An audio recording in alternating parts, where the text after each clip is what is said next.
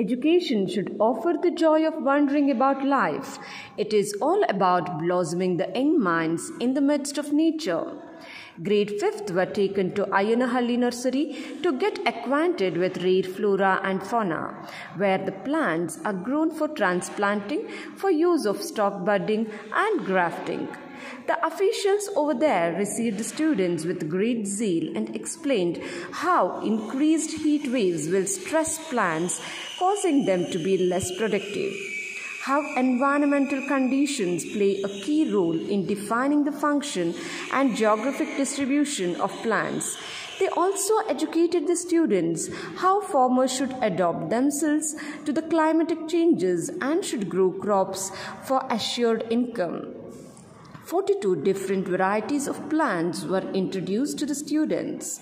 Overall, the day gave a great learning experience to the students. After having lunch on the lap of nature, students were back to school with great fear that trees and plants are their closest relatives. What trees exhale, we inhale. Ecology and human consciousness cannot be separated. Thank you.